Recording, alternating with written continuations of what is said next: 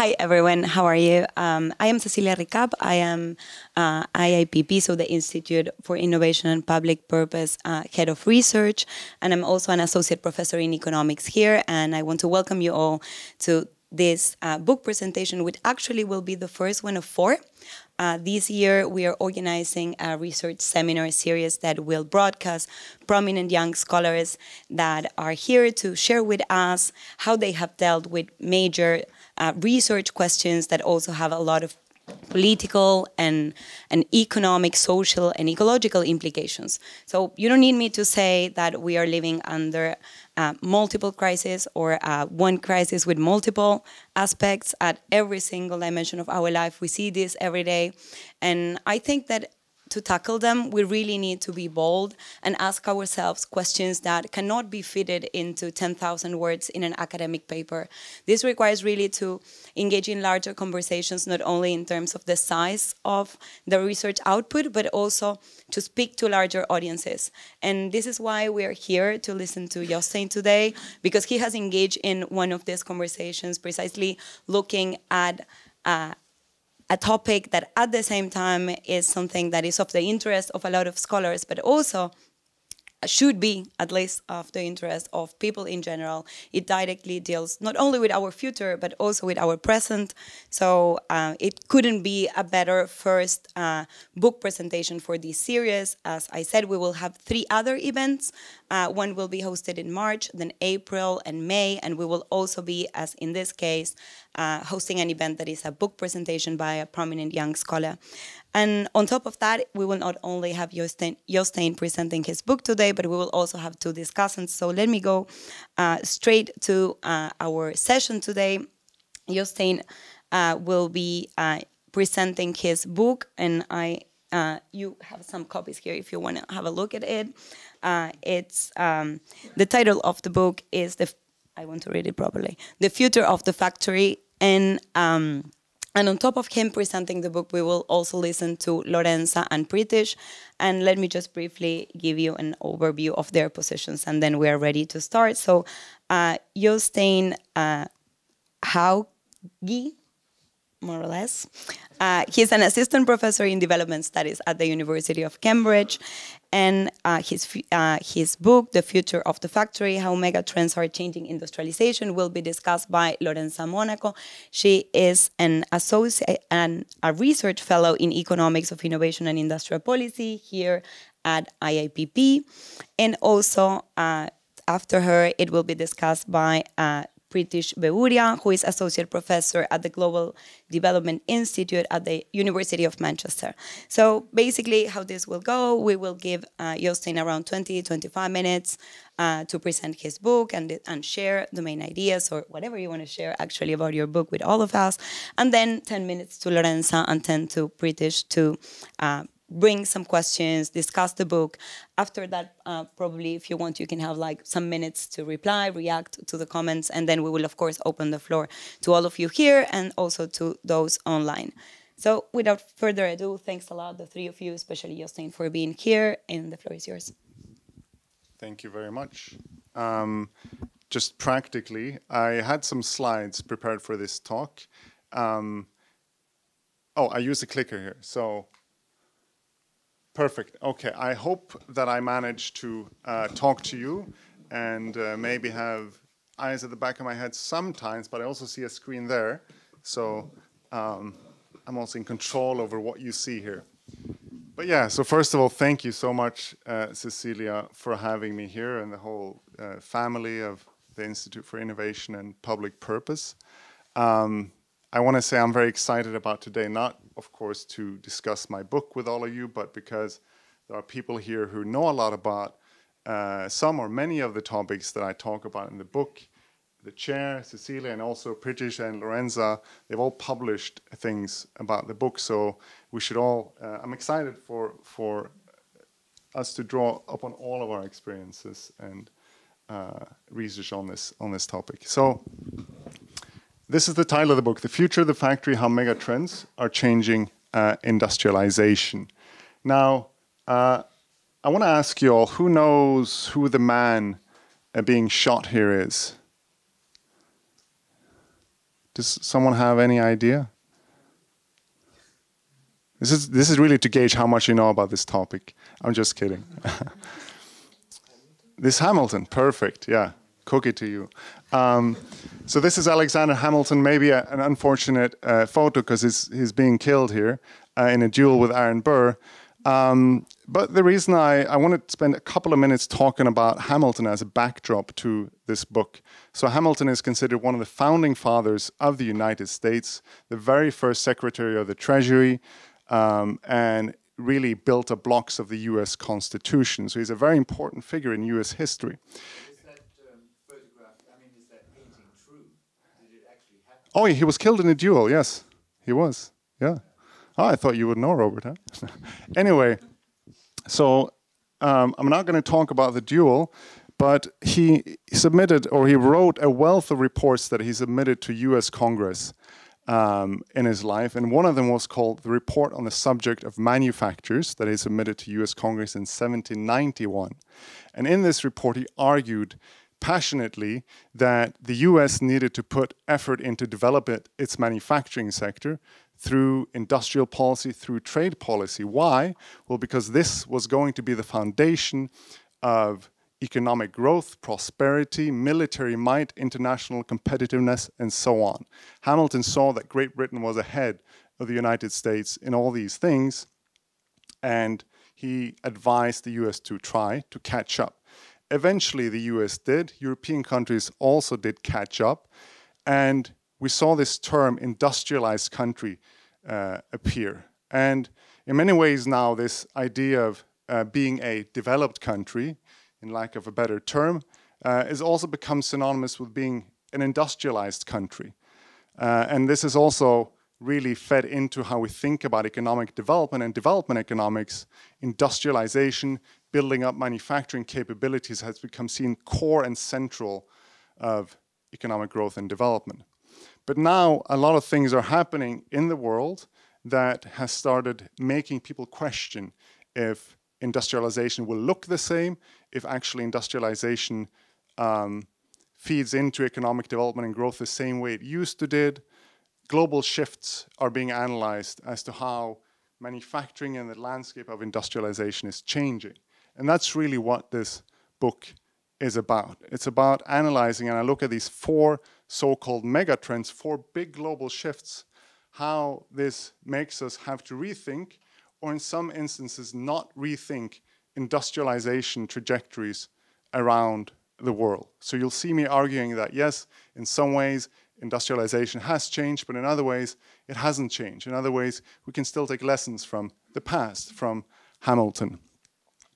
Now, before, I'm going to give you a snapshot of each of the four megatrends. So I'm not going to talk, I think I'll talk for about 30 minutes or so, and I'll give you a few of the key arguments of the book. But before I do that, just very quickly, the title, The Future of the Factory. This slide here is to give you an idea of the subject matter of the book and the subjects that I touch upon. If you came here and you wanted to learn something about organizational processes within the factory, I am sorry to disappoint you. I know the title in that sense can be misleading. It's really a book within the spheres of international political economy and development economics. So these are the four megatrends that I focus on in the book. The first one is the rise of services as an alternative to manufacturing and achieving growth and prosperity. The second is about digital automation technologies, and I talk and I analyze, especially in the book, this idea that automation technologies have or might displace jobs in the manufacturing sector if this idea of labor-intensive industrialization is closed off to countries now because automation will take jobs. I look specifically at AI-related automation technologies. Then I look at globalization of production. I talk about the winners and losers in this age of globalized production. And I also address ecological breakdown, which I think is incredibly important when we talk about industrial development and industry. Given the toll on the environment that industrialization has taken historically, is it even feasible for those countries who haven't built up manufacturing capabilities to industrialize? All right, So I'll give you some of the key arguments of the book now and also how they relate to each of these megatrends. And the first argument is that traditional industrialization and factory-based production remains crucial for economic development and innovation. So in that sense, Hamilton's insights remain still very central for understanding economic growth, development, and prosperity today.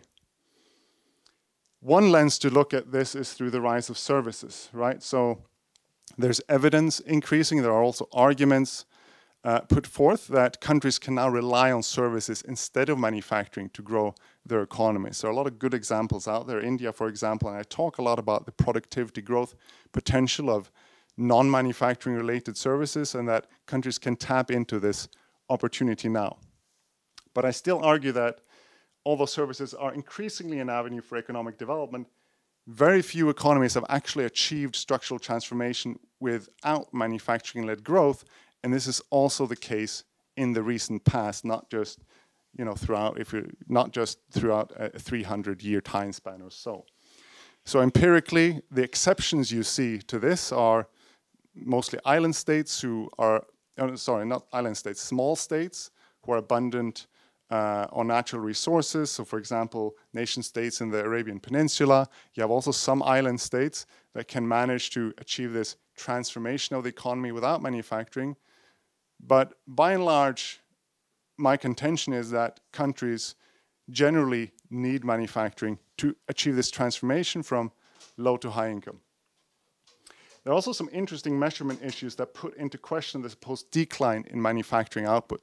So if I would show you a graph right now of manufacturing output as share of GDP across the world, you'd probably see it decreasing in most of the world. How does that make sense with what I just told you? Well, what a lot of these charts that present this global decrease in manufacturing, looking at different regions in the world, don't tell you is that for the most part, yes, most world regions, most countries in the world have seen deindustrialization or premature deindustrialization, but it's mainly due to relocation to one country. One country has taken over manufacturing output. Does anyone want to take a guess at which country this is?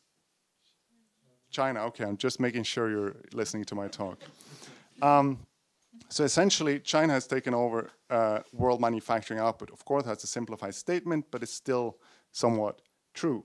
There's a really interesting paper published by researchers at the UN the UN Industrial Development Organization that shows how globally the share of manufacturing in GDP and employment, so not regionally, but the entire world, has actually not changed much over the last few decades.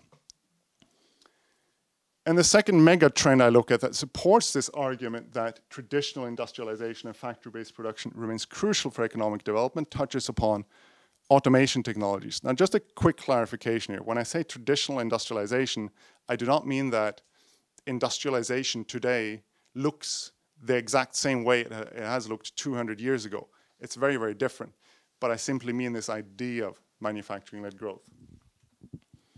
So there are arguments and evidence put forth that automation is replacing human labor. And some of you might have come across this argument that because historically, countries that have industrialized and grown their economies have relied on labor-intensive industrialization in early stages, this path is closed off, right? For example, Danny Roderick suggests this kind of argument.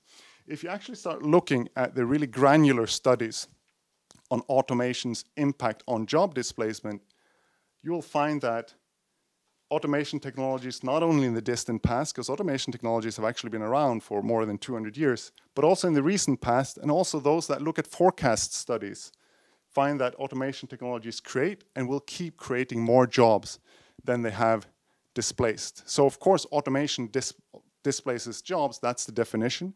It's disruptive in some sectors for sure, but they also have this impact on increased productivity growth, economy-wide, and also within firms that often gets lost in these arguments. I should also say that the buzz around this topic remains highly Eurocentric. So a lot of the studies that focuses on automation's impact on job loss only have data from European and North American countries, even the ones that claim to be global. So you should read with a dose of skepticism when you see headlines in the Financial Times talking about the global impact of automation on jobs, when in reality they're only talking about 5 world economies, okay? So we actually don't have that much data on the impact of automation on job displacement in the global south, and there are also a lot of barriers to implementing new digital automation technologies in developing countries. So we need also to talk about commercialization and scale-up issues when it comes to new technologies, which is missing a lot from this debate. So that is kind of a snapshot of the 2 first megatrends I look at in the book and how they relate to that key argument.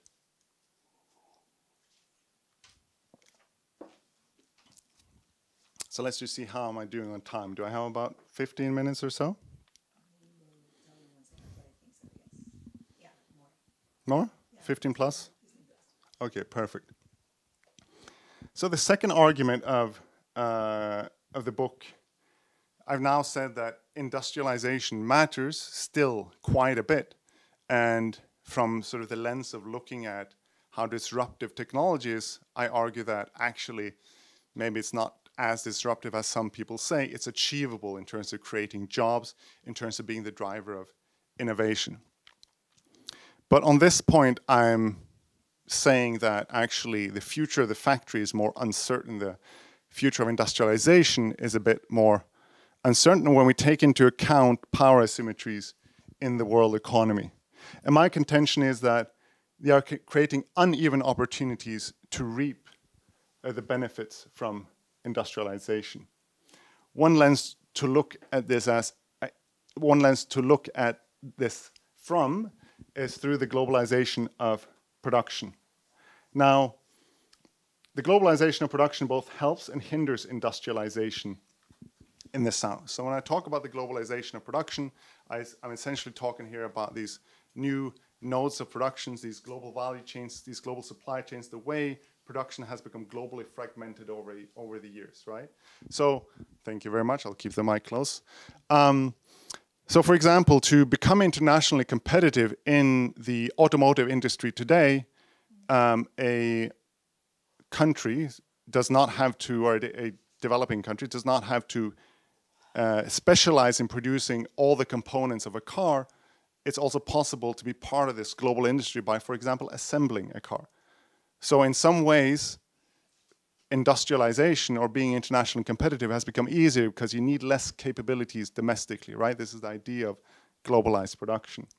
And generally, if we assume that participating in international trade is good, and we can of course go down that rabbit hole, but for now, let's leave it at that, then globalization of production has helped economic development. However, I'm more interested in an argument that I think has been somewhat overlooked in mainstream economics, which is how globalization of production hinders economic development by squeezing the profits of countries, firms, and workers in the global south. Now, what do I mean by this? So one way I illustrate this in my book is through this figure right here.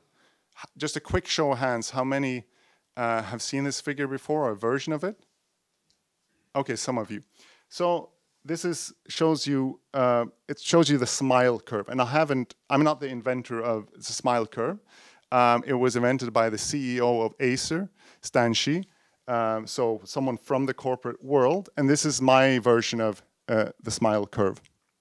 And it shows, I argue, and also based on smile curves out there, that we've seen a deepening smile of global value chains over the last few decades, right?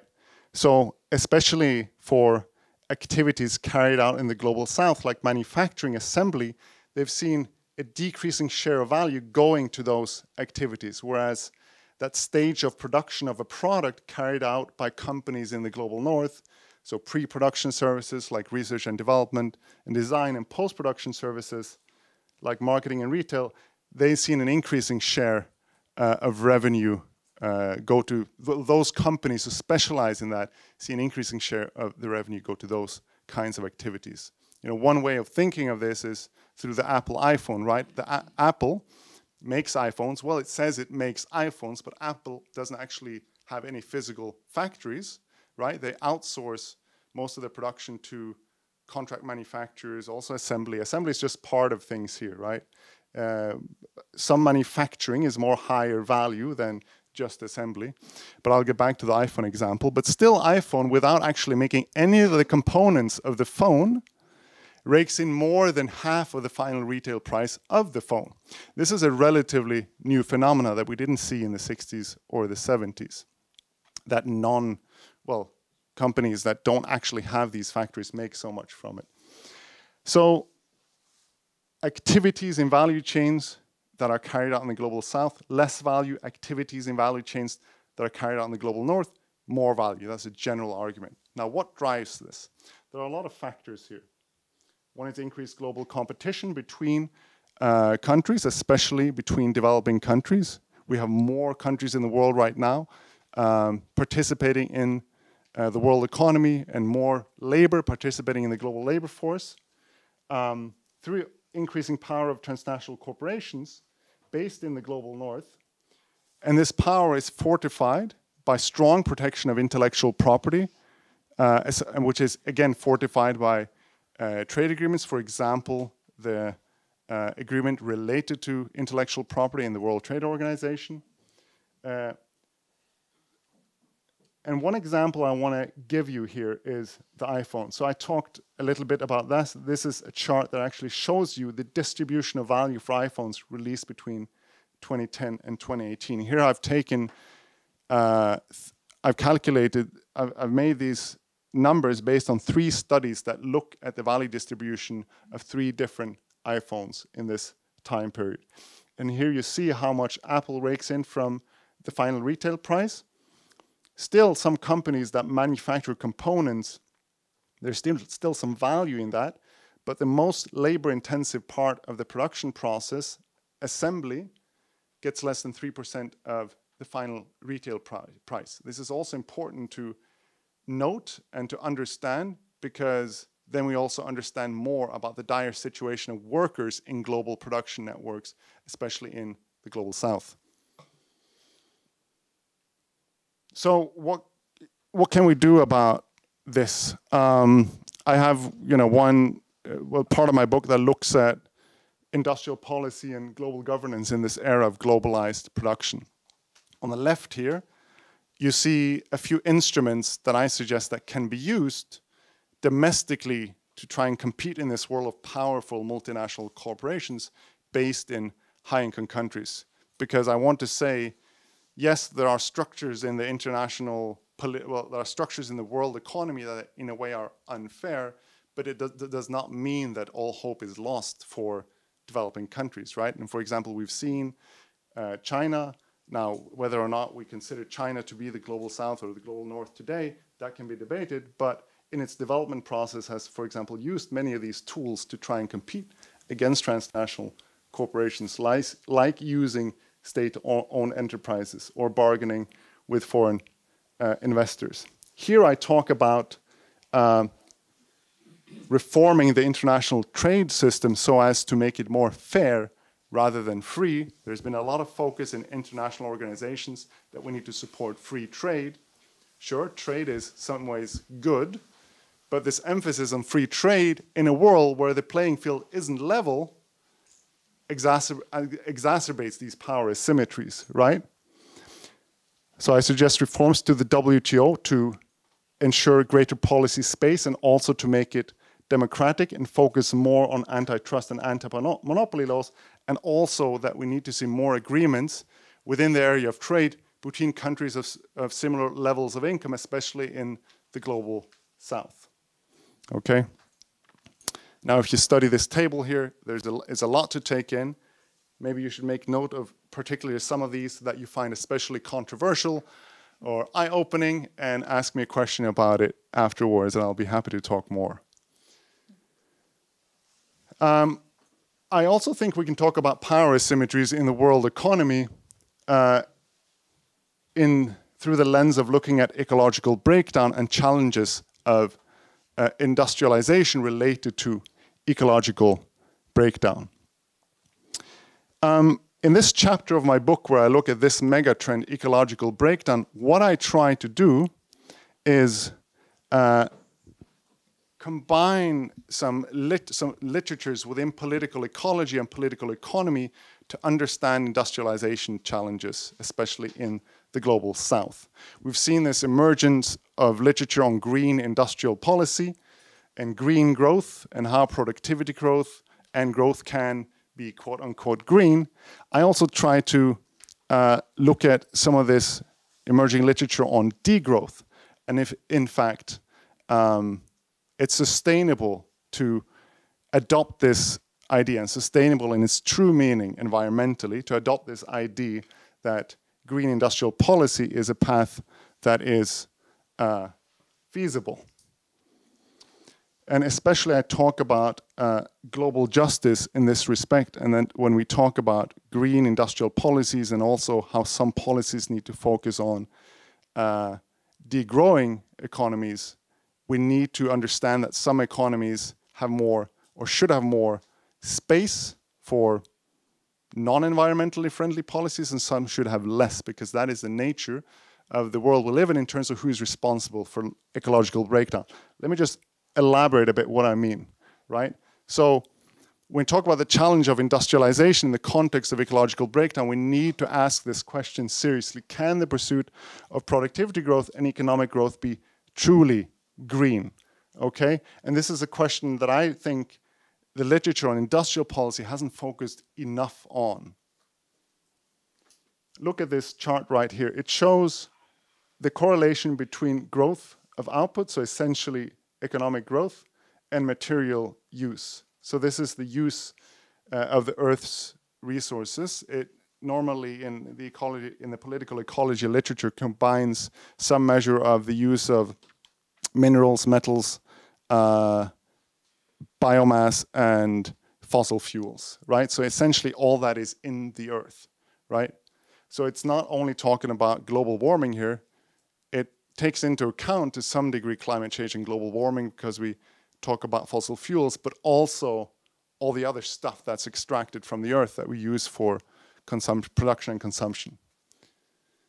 So here you see clearly that growth, if it goes on forever, is not compatible with having one planet unless somehow we find a way to recycle everything.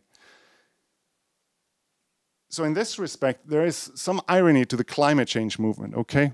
The movement that focuses on reaching net zero. Reaching net zero is incredibly important, right? Because global warming is the most serious ecological issue right now, okay?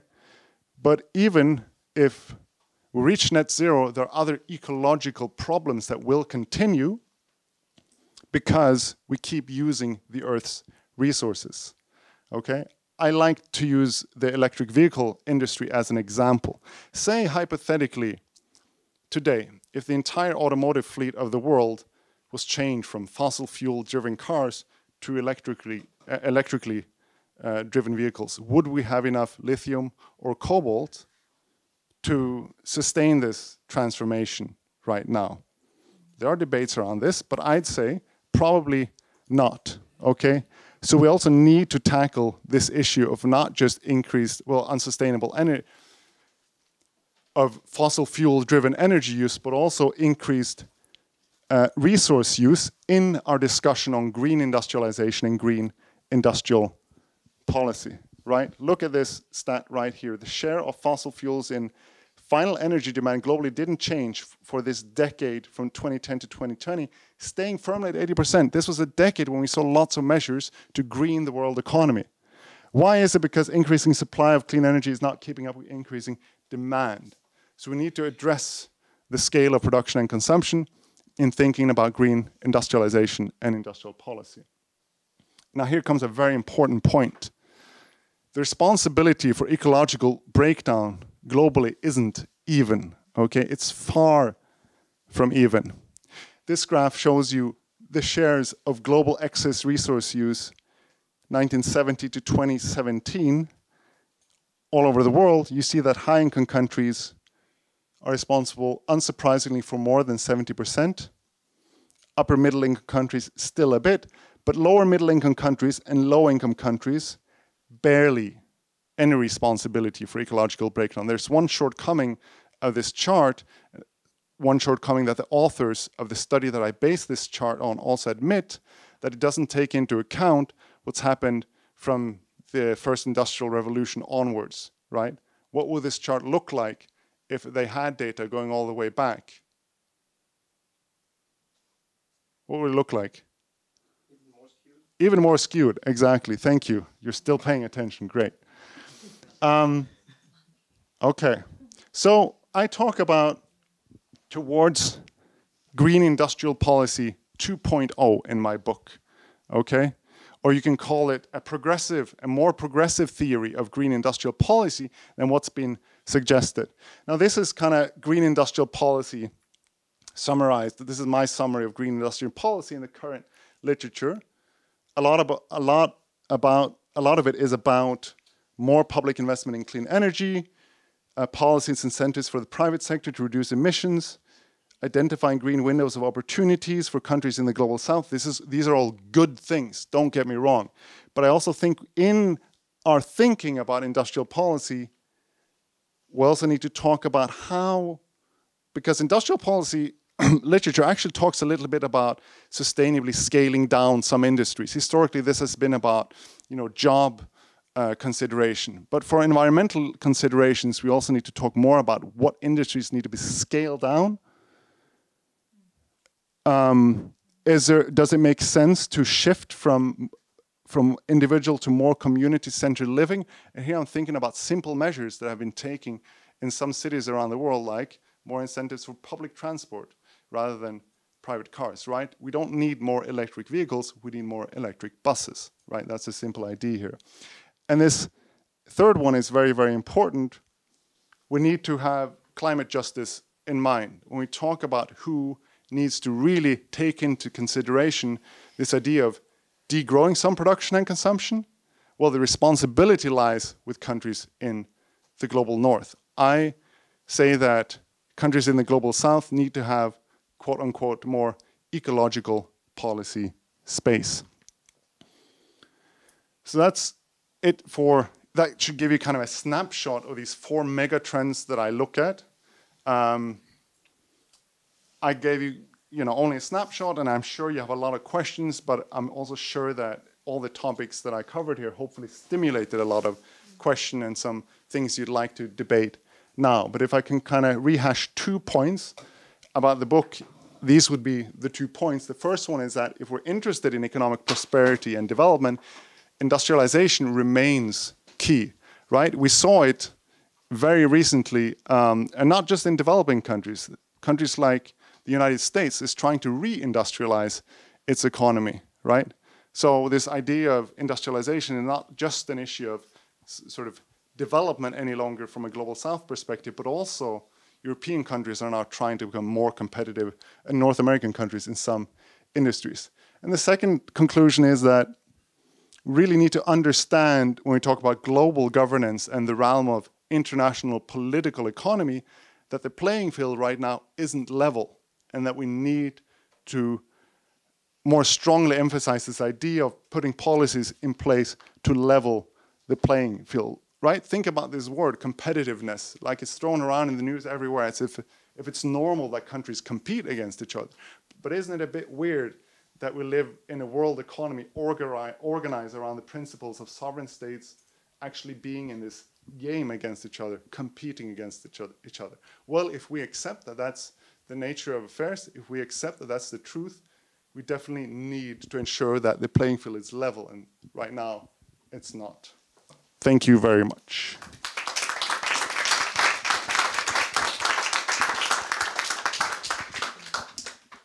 So, first of all, let me say thank you, Cecilia, for organizing this session, and thanks, Jostein, for joining us.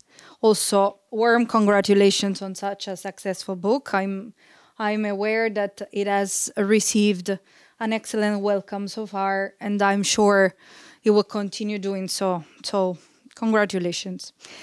So, a few words, general words on the book, and then some comments or questions. First, I really enjoyed it, and I believe it has particular value exactly for the endeavors that you announced you would embrace. So, and that I would say you brilliantly achieved. So, first of all, you managed with this book to kind of popularize, to make accessible some debates that are, yes, at the interface between policymaking and academia, but they often stay separate. And you did so making them very approachable, very accessible. This is a value not only for scholars, academic scholars that work on the topic, because this gives you an overview of all themes together. Most academics focus on separate topics and don't talk to each other. So the overview is very useful for academics, but is also very useful for all non-academics, or non-academic audience that can easily read about debates that often stay confined within academia. So both ways, this book is very valuable. From a structural viewpoint, I really appreciated the way you shift from some mainstream arguments and heterodox arguments, but staying kind of not impartial, but within the chapters, and only at the end you draw all your conclusions. Until chapter 6, you don't really influence the reader so much, but you let the reader draw conclusions at the end with you. So you stay a bit on the outside, and then you draw your conclusions and your policy implications. I think from a style point of view, a structure point of view, that is very interesting and very and very valuable. In terms of specific chapters, I particularly liked the chapter on the ecological breakdown. I found it not only comprehensive, but also very, very brave and very honest in what's out there and what we need to engage with. Finally, from a contents perspective, I particularly appreciated how you engage with the traditional theories of industrial policies on concepts related to growth, productivity, technological change that scholars in industrial policy are familiar with. But you also included in the same book concepts like the idea of global poverty network, engaging with labor debates. You were not scared of talking about imperialism in the past and in the present. You engaged honestly with this debate on reforming the WTO, and also mentioned these debates on degrowth that sometimes in academia say a bit like taboos. So overall, like this was very, I really liked it. And I also liked in particular the way throughout the book you keep a very firm position towards the issue of North-South divides and the need to protect the policy space in developing countries. I mean, I'm a development economist as well, trying to always place emphasis on the global South in all the research teams where I work. And I know this is not something to give for granted, especially among scholars on industrial policy. Not everyone is concerned with the global South. So these are really appreciated. Now, as a scholar that works on industrial policy and the global South, and that also engaged with your work before, I remember how I used your report on transformative industrial policy for Africa when I taught a course on industrial policy in South Africa. This was very helpful. I would like to engage with all your megatrends, all your conclusions, but I can't do so. I would be annoying and I would go beyond the time I was given. So I would select a few, like 4 points I want to raise. Now, these are not like critiques per se, but these are points where I would appreciate to dig a bit more, to elaborate a bit more. Overall, I mean, I can say I largely agreed with both your analysis and most of your conclusions. So it's not nothing is a deep disagreement. It's just curiosity too. So the first one is related to the issue of the growth of services. So what you treat in the first mega trend. I mean, I agree on the increasing weight the service sector assumes on the interconnectedness between manufacturing and service, and with the need, this is very interesting as a policy conclusion, for future industrial policy intervention to target entire value chain, so considering different productive segments as integrated. This is certainly, I totally agree with it. However, I was wondering, in these conclusions, rather positive conclusions on the way service can trigger productivity also in the Global South, how you exactly account for the variety of services, because you mentioned some categories of services, but the service sector is very heterogeneous. So there are low, high value added segments that lead to low or bad quality, bad or good quality jobs, etc. In particular, I would like to know more about this distinction you made between unproductive and productive services, and on these conclusions about service-led growth. Because especially that it can lead, or it has often led to higher productivity also in the Global South. Now, there is significant literature that warns against the imbalances of service-led sector, also in the countries that you mentioned, in Africa and in India. How do you dig into this? Because, I mean, saying service-led growth can imply, it can depend on the type of sector, for example. It can be ICT, it can be tourism, it can be construction-driven, it can be BPO-driven. These sectors have different implications in terms of growth, productivity, and development. So how do you differentiate between these? Now, moving on the second point, on this service-led, the British can tell us a lot, for example, on Rwanda as well. On the issue of deindustrialization, I mean, I agree with your broad conclusion that is quite optimistic, that it reflects a geographical restructuring of manufacturing at global level and the likely concentration within large populous countries like China. But I think there is, and you do it in some parts of the book, but maybe it's not exactly reflected in your conclusions. I think there is a further need to differentiate between global deindustrialization, so the shift between service and manufacturing, and this deindustrialization that happens at country level, a bit more, because it is a doom trend that happens, that is damaging at country level, and a further need to differentiate between premature deindustrialization in low and middle income countries or deindustrialization that happens in the global north. The effects are very different. So just to say, this could be reflected more in your conclusions on deindustrialization. Third point, I don't know if I have other few minutes.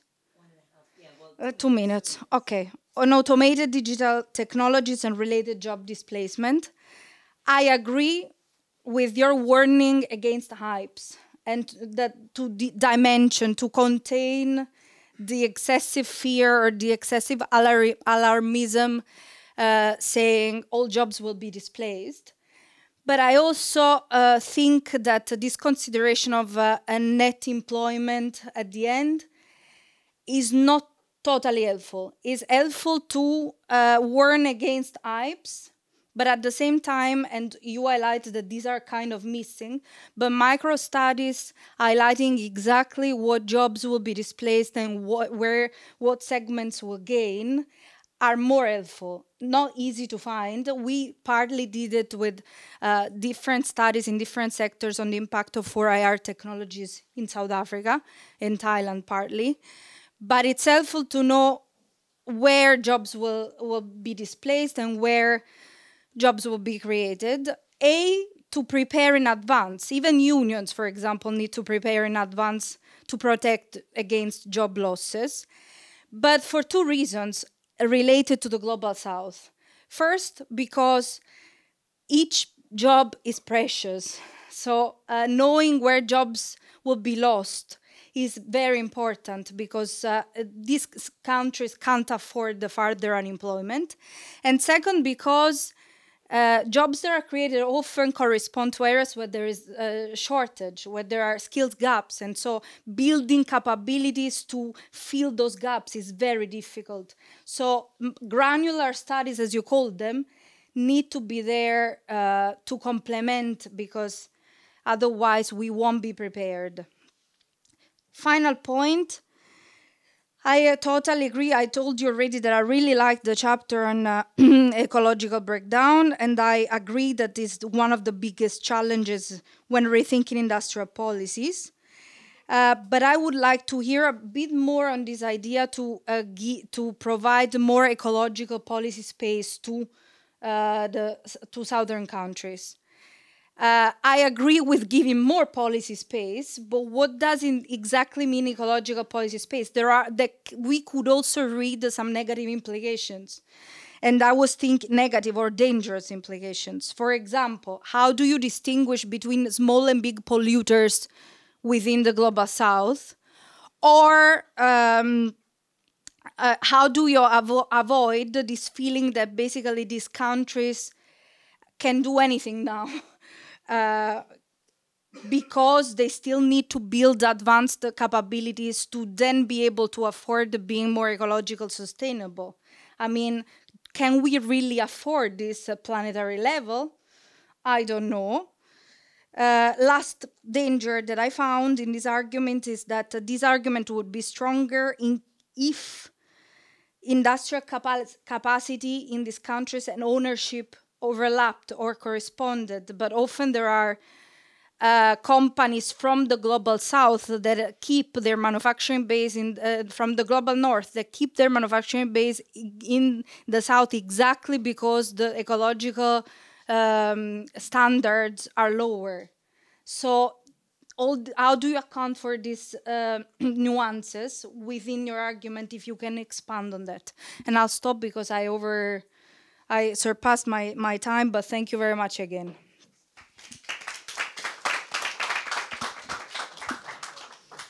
Yeah. Okay. Well, thanks so much, everyone. It's really a pleasure to be here at UCL IIPP, which I think we all know has a great reputation for being at the head of discussions of state-led development, state-led innovation, at the interface of government and policy making. So thank you, Cecilia. Thank you, Lorenza, for organizing this event. I'll try and keep my mic properly. I have a very bad record of doing this, but I won't go into that. But yeah. So also, it's a real pleasure, again, to engage with Jostein's book. The last time I did this, I was the chair, so I hadn't read the book. But now I read it cover to cover, you know? So it's really great also, because you're in a way presenting this at the perfect place, because your book in a way speaks to academia, but also strives to be at this interface between government and policy making, both in the Global North and the Global South, right?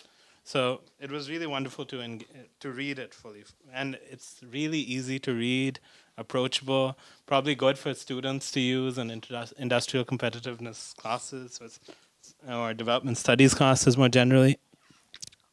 So Jostein's book basically looks at how contemporary industrialization is shaped by 4 trends, right? Services, digital technologies, GVCs, or global fragmentation of production, whatever you want to call it. There are many different terms.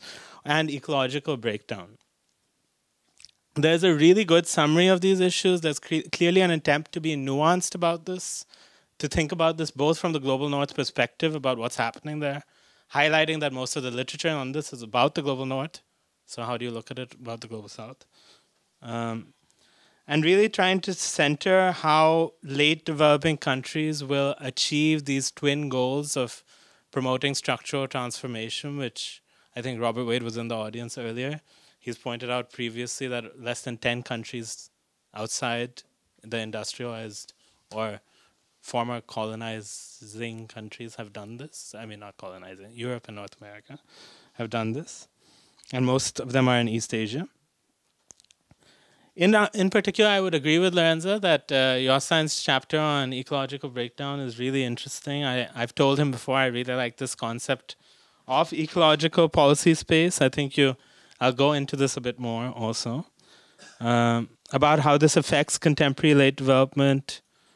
And he sketches out the academic discussions and in a nuanced way, both in terms of automation and the ecological breakdown. Of course, I agree that this concept of ecological policy space, in a way, countries should have more ecological policy space. That countries should have more agency to do what they want in relation to environmental policy. There is this implicit suggestion that countries are being forced to implement environmental policy. But I think if you go back to your last slide, you talk about the competition within the global political economy and how industrial policy is about that. Strangely now, ODA is much less than the funding that goes towards green climate policy. And I wonder if actually countries are being incentivized to promote environmental policy rather than being forced. And it's a way for them to get other money. But anyway, we can talk about this a bit more, and I'll try and develop it.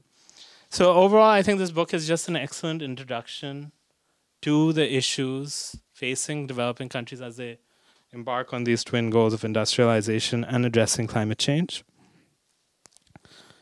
And it is a very optimistic, and it's important to be optimistic, look at what should happen if the world, if we could do whatever we want and hope for the best. So my questions really are, I'll start with the policy dimension to this. And I think there is a lot of optimism about what countries should do, about the WTO should be reformed. And in one place you do talk about how it's important to look at the politics of why this may happen or may not be happening. What do you think really are the political obstructions to countries having more ecological policy space, to the WTO being reformed? Because it's very difficult. A lot of this has been discussed for a long time, that the WTO should be reformed. And we all kind of, most people would agree that it should be. But it isn't happening. So why would it happen now? And Lorenzo has, but not just about the WTO, but also why would developing countries have more ecological policies when global North countries are simply not doing anything they commit to, whereas global South countries are implementing much more in many cases. So in relation to the point about services, I know in your slides you did talk about, you were a bit more negative about services in your slides, about the propensity for low wage employment, about insecure employment, etc., which I think is all true. But in the book you seem much more positive about about services having this kind of productivity potential. Services also includes finance and financialization, which of course is clearly an obstruction to industrial policy. Because, for example, East Asia and most European countries had state-owned finance and directed finance to industrial policy, whereas that avenue was broken after structural adjustment. And for 30 years, conventionally, in the conventional ways that previous countries use the financial sector for industrial policy, most countries can't do that.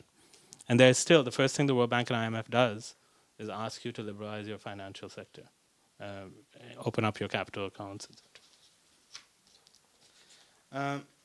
I thought also interestingly in the book you did a good job of talking about why deglobalization is not taking place after COVID. And you talked about how this rise of onshoring is a myth, about factories coming back to the global north.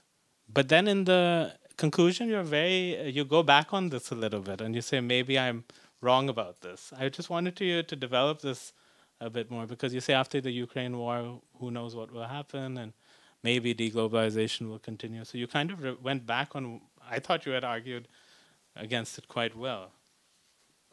And lastly, I think you seem to frame industrial policy, your definition is much more around value creation, going into higher value sectors, higher value export sectors. Now, we've talked about, and Lorenza touched on this as well, that employment is a major challenge. Particularly, there is a lot of underemployment rather than unemployment in the statistics, right? Also, a lot of people are employed in the informal sector, which doesn't feature much in your discussions. I mean, the majority of people in most developing countries. So a lot of industrial policy, state-owned enterprise, and the state is still a major employer in most countries, I mean, is quite wasteful. It's not going into higher value sectors, going mostly to domestic market. So what would you say about that industrial policy versus just export-oriented industrial policy? Should one be ditched and the other kept? Because some industrial policy has social purposes, and it's still useful in some ways. I mean, yeah, I'll leave it there. Thank you so much.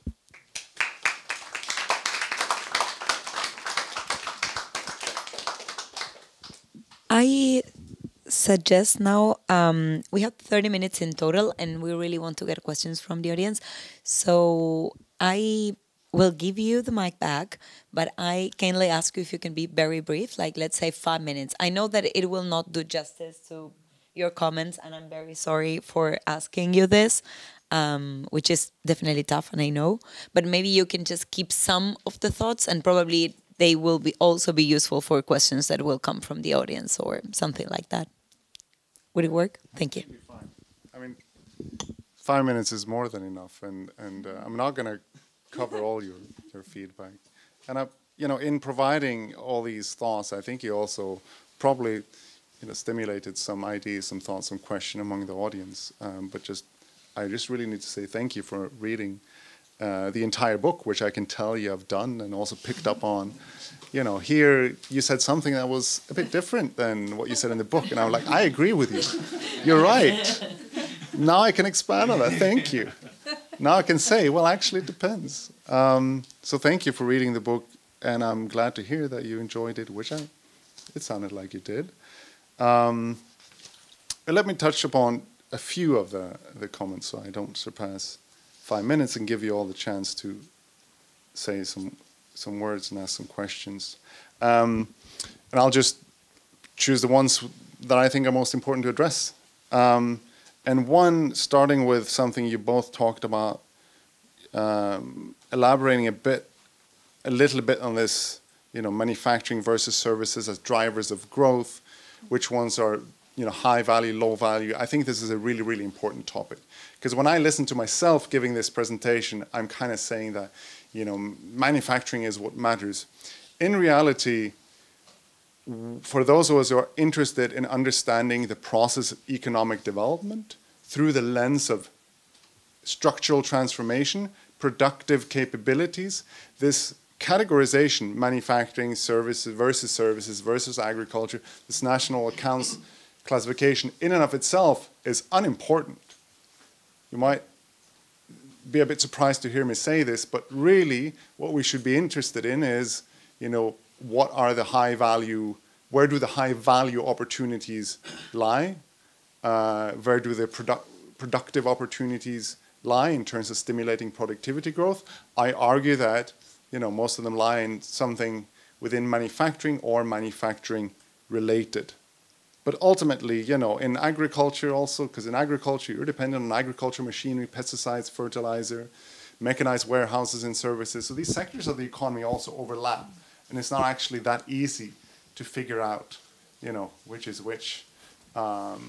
So take that, like, if you got the idea that, I have this fetishism with manufacturing, okay, take that with a grain of salt. Like, it's really about broad-based value added and productivity growth.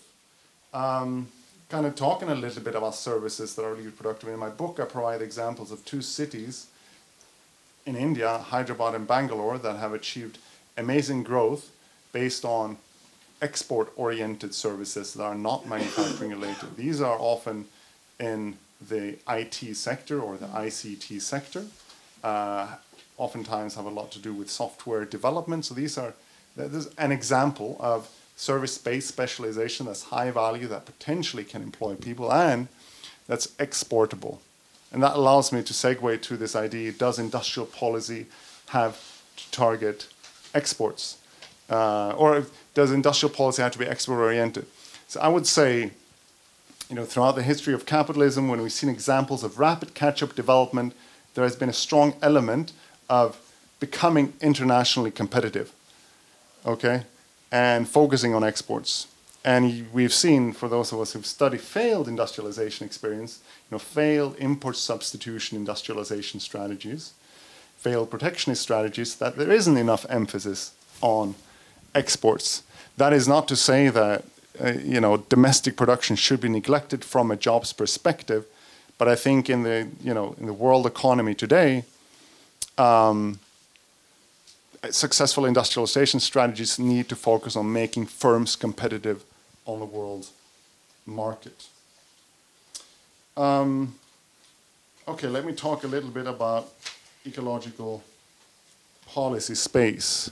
Well, one reason why I pitched this idea was, I saw all this work being done on green industrialization and why developing countries and opportunities for developing countries to be green. And I think that's good. And I also see this really interesting work on so-called green windows of opportunities, the idea that countries can take advantage of developing technologies in new markets for energy, like, say, solar and wind, like Brazil is doing, like China is doing in electric vehicles, and become competitive that way. That is unambiguously good from a development perspective, I guess also from a climate perspective. But I thought there wasn't enough focus on this idea of, well, we are in this mess right now of ecological breakdown. Certain national governments and certain countries have so much more responsibility for getting us out of this mess, and not because only of what they've done historically, but also of what's happening right now in these countries, in North America, in Europe. So I think it's also worth talking about, as I said, not only these green industrialization strategies, but also these strategies for limiting some production and consumption.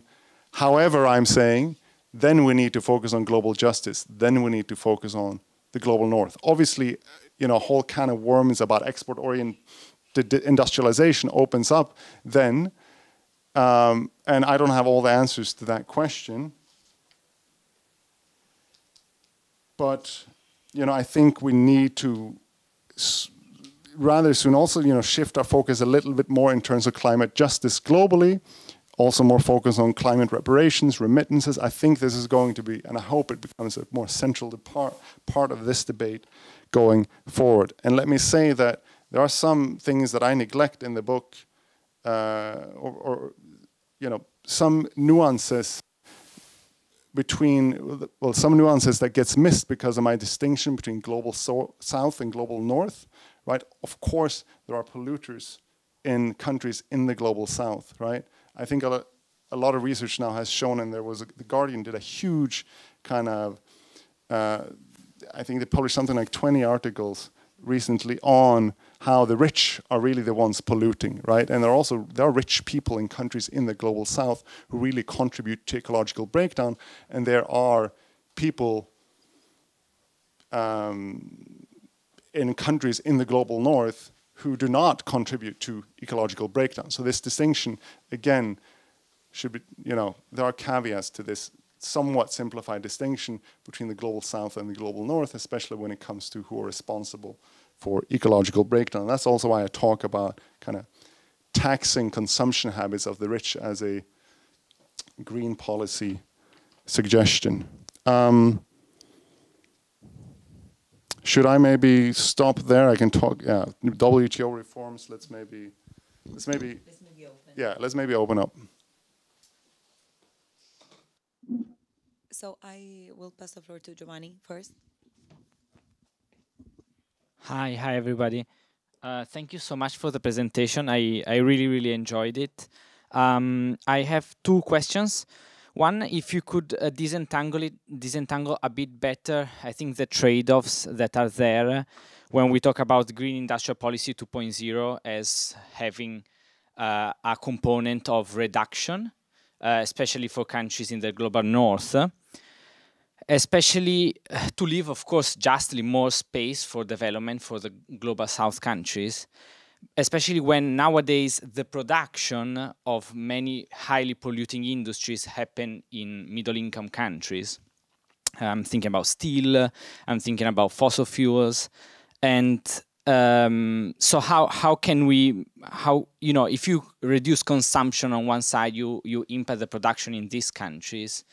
And so ways in which to mitigate this, ways to address, disentangle a bit better the kind of trade-off that one would, from the presentation it seemed to me like it was a bit straightforward. Yeah, the South produces more and the North restricts its economy, but I would like to disentangle a bit more potential trade-offs there.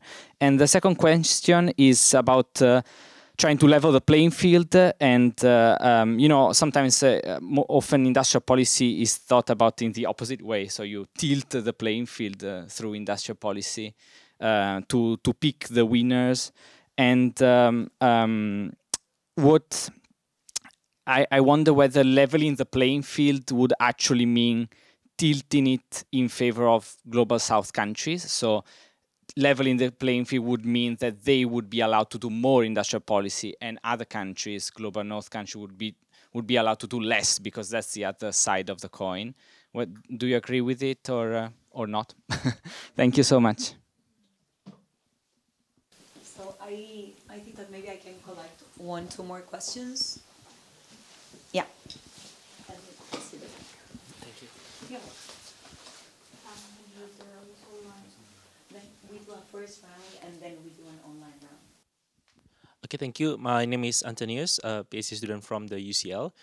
My question is between different with to differentiate global North and global South, and also reflecting the current wars. I want to ask about how BRICS coalition, like that also involve China there, that have a state involvement in all their industrial policy, that you say like have a good progress to deal with the ecological breakdown.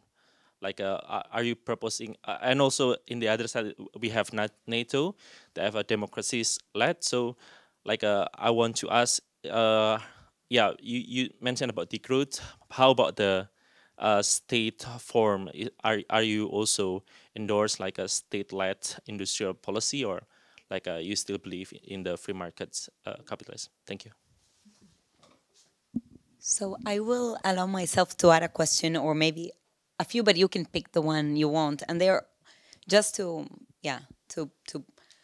spark more debate if you want. But first, part of the goal, or what you're showing as the aim of what was to get productivity growth, and shall this be the goal?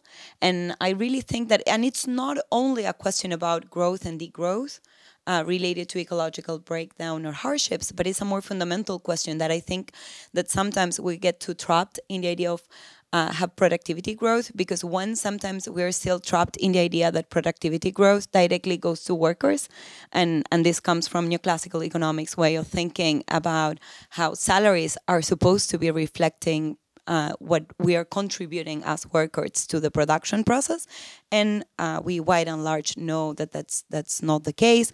So first of all, even with productivity growth, that doesn't mean that people will live better, but also when it comes to a core and peripheries discussion, again, just productivity growth doesn't mean that peripheral countries will be able to keep the value that they are producing. And this allows me precisely to connect to the other part of my question, which is that one thing of the smile curve and the discussions on global value chain is that, and this is why also some of the critiques work along the lines of global poverty networks, or even also the global production network idea, is that we should discuss more or distinguish more, and this is at the core of IIPP as well, between value creation and value capture.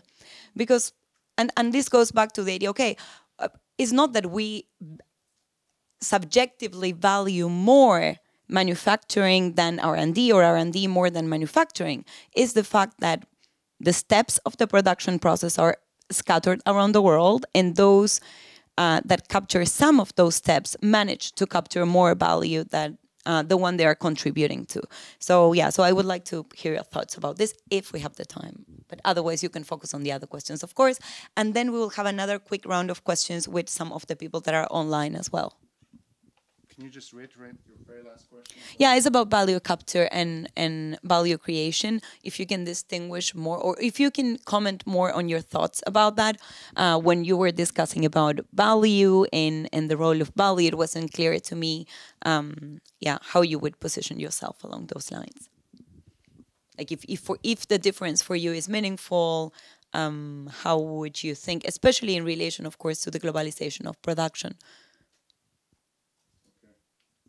Just to make it clear that, because if you even upgrade in the global value chain in peripheral countries, that may not necessarily mean that the countries will be able to capture the extra value that they are producing. And there is also a lot of research. Well, Benjamin Selwyn's research, which is the global poverty chain or network, now on the fact that even the companies producing from the global south in global value chains, they are at the productive frontier. It's just that, first of all, that also comes with a lot of internal polarization in the country, and also that they are not necessarily able to capture the value they are producing. I think I get it. Okay, thank you very much. And okay, lots of interesting things to address here. Shall we start with it? Do I support the state or free market capitalism? No, I'll get there second. But I have an answer. I want to start with, should the goal only be productivity growth? I'm glad you brought this up. I talked about economic development through the lens of structural transformation, industrialization. What about people, right? It's important to understand that when we talk about, these economic development and use indicators or metrics, GDP growth or more manufacturing value added as share of GDP, it's just a means to an end.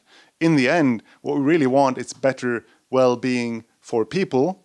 And when we talk about economic development, I would dare say we are primarily talking about better material standards of living for people. Obviously, well-being and development broadly is more than that, which is also very much worth pursuing and talking about and debating and addressing.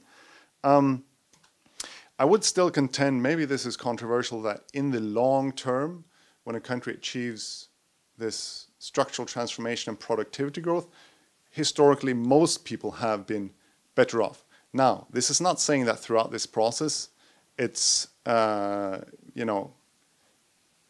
labor rights have been properly, labor issues have been properly addressed, right? There's a whole literature on, labor suppression in Korea under industrialization. And even now you can go to Foxconn factories in China and you can say China has lifted more people out of poverty than the rest of the world put together in the last 30 years on the one hand. And on the other hand, there are really dire and bad working conditions there. And, I address this a little bit in my book, talking about, I also talked about we need to start talking about fighting for a global minimum wage in the UN General Assembly. I say the UN General Assembly because the ILO also represents business interests in addition to workers' interests. We need to also start supporting this idea that industrialization and healthy industrialization can happen through actually improving labor standards. I have one of my papers on Ethiopia that actually shows how when you disregard labor standards, you can get turnover rates so high that it hampers productivity growth and industrialization. So, on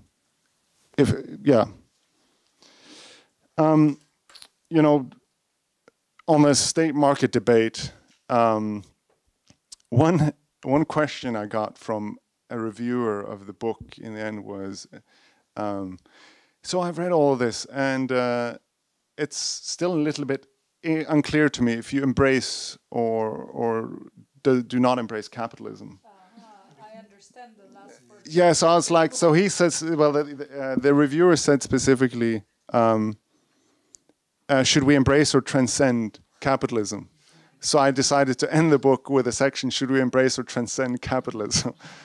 And on this, yeah, on this question, I am ambiguous because I draw on lots of socialist, very clearly socialist theories from degrowth.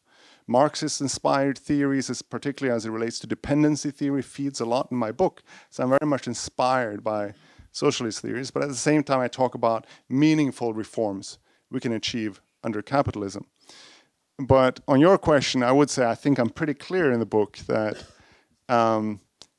you know, the role of the state has been and will always be important, right? So when people ask me, because I do a lot of work on industrial policy, you know, what industrial policy can fail, right?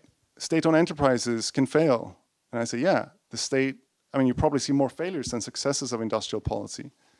The state has, the state will always fail. But then I would say, but without state intervention, failure is a guarantee. So you need the state. I mean, this is probably a place as good as a good as no,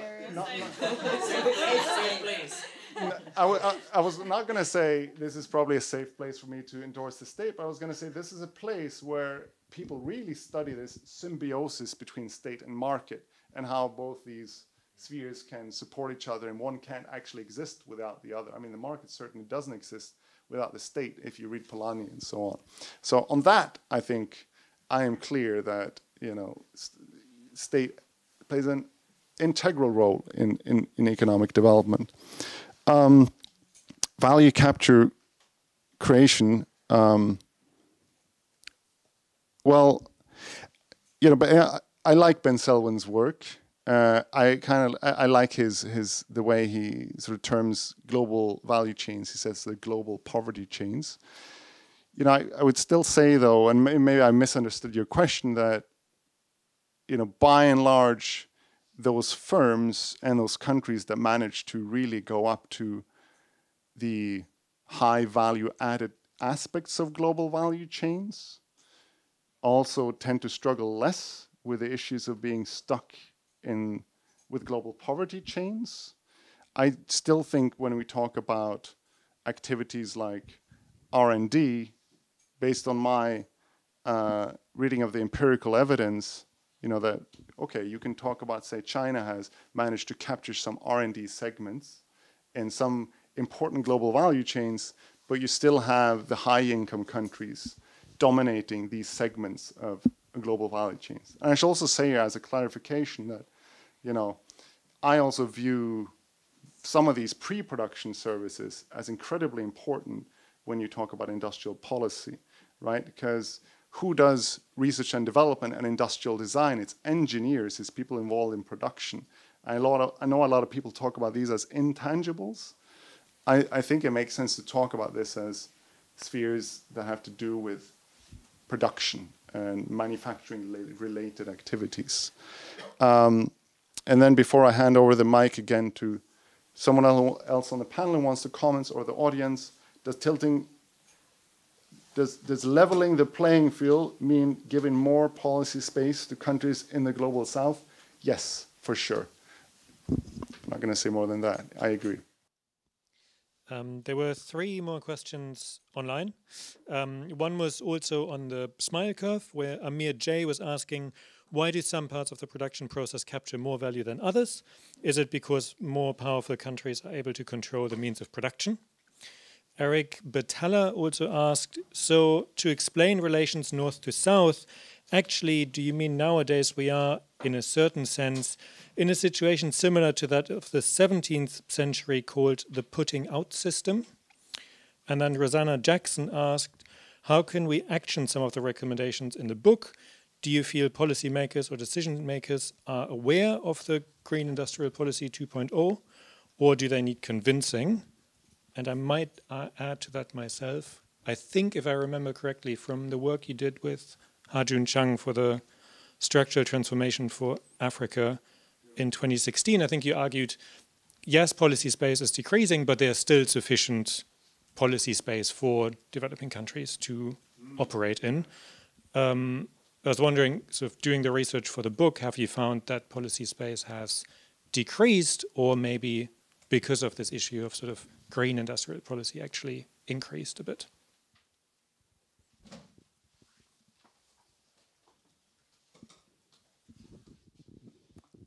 We are certainly running out of time, but I will pass the mic for one final question, and then I will give you like 2 minutes if you can make it, Jostein, to answer.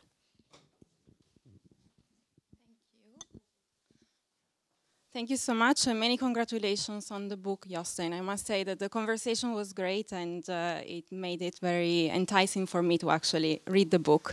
So I want to ask you a question about what it means to take a global South perspective on the big question of industrialization. You've already mentioned the need to be more nuanced when we use the categories of global South and global North towards the end of the talk, but I would like to push this point a little bit more, because I have a sense that when we talk about a global South, we end up talking about a handful of countries, South Africa, Brazil, India, and a few others. And I wonder whether instead, if we think about the majority of global South countries, whether the story that you're putting forward holds for them, whether they have actually the opportunity to use industrial policy in certain ways. Yeah, so if you could maybe add a few reflections on that, that would be great. Thank you.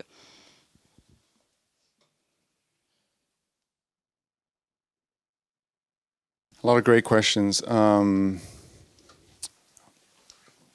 Let's start with that. Sarah's really nice question. When I, okay, can all countries in the world do what China has done in terms of using state-owned enterprises successfully to industrialize, to develop their economies? No, of course not. So I definitely, when I give this list of policy recommendations for things that countries in the so-called global South can do, this is not saying that everyone should necessarily follow that recipe for success. I'm also very careful about specifically talking about prescribing certain instruments to certain countries without being very knowledgeable about that, because for this kind of book and for this kind of presentation, that job should be done by someone who's really knowledgeable about the context. And at the same time, I think I also, I think it's important not to take a overly pessimistic view on saying that, large countries can, compete against multinational corporations, but small countries cannot. Sure, you see a trend there, but then you also see some countries defying what they've been told they can or cannot do. I think, there weren't many people who thought that Korea would develop as rapidly as it did starting in the 1950s and 60s. There weren't many people that thought that POSCO, today one of the 5 largest steel companies in the world, was going to succeed that much. I also think it's, I would love to have a discussion on using this term global South rather than developing, developed, etc. And I know you're more knowledgeable than I am about that. But in the interest of time, I think maybe I should move on to the next question. Is there more or less policy space today? I think this is an interesting question because, especially now, because a few days ago there was a paper published in the Review of International Political Economy, a really important paper arguing that policy space has returned for developing countries. Why does this paper argue that? Well, because apparently the US has tried to increase its own policy space and blocked an important legislation mechanism within the WTO that's had the adverse effect of increasing also policy space to developing countries. There's long been this, not long, but for some time now, this argument, actually the WTO doesn't work anymore. It's not relevant for policy space. When it comes to agreements on goods and services, I would say there is actually, yes, a lot of policy space now for developing countries. When it comes to transfer of technology and protection of intellectual property, I still think the WTO plays a very important role. You know, you all know when we saw this last play out on a big global scale, the pandemic, right? On vaccine patents, the WTO played a major role in preventing the transfer of technology to the global south. So I do think there is something to be said about the lack of some policy space under WTO law, but there's still, and this is a very important point, still bilateral and regional trade agreements between countries in the global north and countries in the global south that are detrimental to countries in the global south. And the point I was making in that report was, generally, you see that international trade agreements in developing countries are beneficial, tend to be more beneficial when it's south-south trade agreements, when trade agreements are between countries of similar levels of income.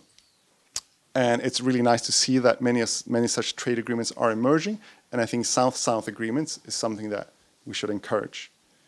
And on the point by Rosanna online, how can we action some of the recommendations in the book? I think some are quite specific, especially on global governance and how we can think about reforming global governance. Now, some are maybe a bit more ambitious, especially when it comes to the climate. But when you start thinking about some of these policies on climate that I suggest, some aren't actually that super ambitious. For example, this idea of more community rather than individual-centered living. A lot of countries in the world have started adopted policies along those lines, okay?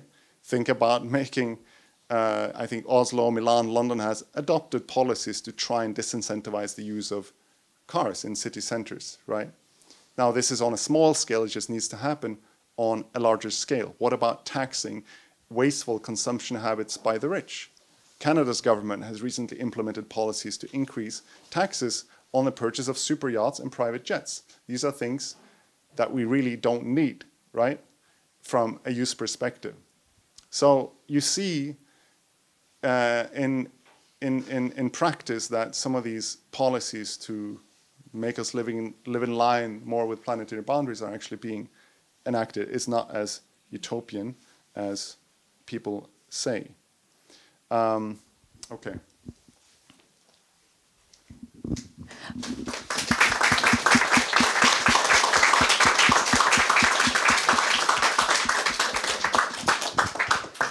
So really, we couldn't have asked for a better kickoff of our research seminar. I think the conversation really put the bar very high for the next discussions. And thanks a lot for being here. Also, those of you that are online, and a special thanks to the discussant, and particularly to Jostein for your time and all. And again, hope you all keep on engaging and joining us in the next sessions of this research seminar.